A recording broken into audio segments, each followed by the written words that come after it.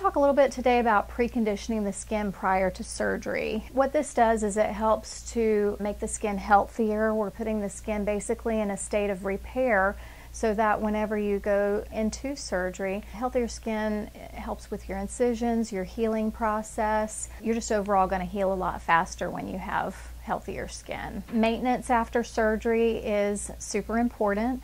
So one of the things you want to continue, because when we precondition the skin, we're providing you with product. You want to continue that product once the doctor basically releases you from your 2-week appointment to go back to normal life. And so that what that means is everything you were doing prior to surgery, you can go back to doing once he releases you at that 2-week appointment. This is going to help to prolong your investment. The medical grade skincare deals with the skin specifically. Surgery, remember, is dealing with the muscle and excess skin, but it's not dealing with the health of the skin, so that's where I come into play. We desire basically to have a long-term relationship with you whenever you come to have surgery with us or come to get treatments with us. So we want to put you on a treatment plan and walk you through the anti-aging process, how to hold back the signs of aging. Remember that surgery is not a one and done process. So through your year of healing after surgery, whenever you're doing treatments, we can maintain your skin by doing microneedling treatments. We can do hydrofacials so that we can hydrate the skin and feed the skin with lots of yummy things like antioxidants, peptides, hyaluronic acid. Those are all things that are going to help to extend the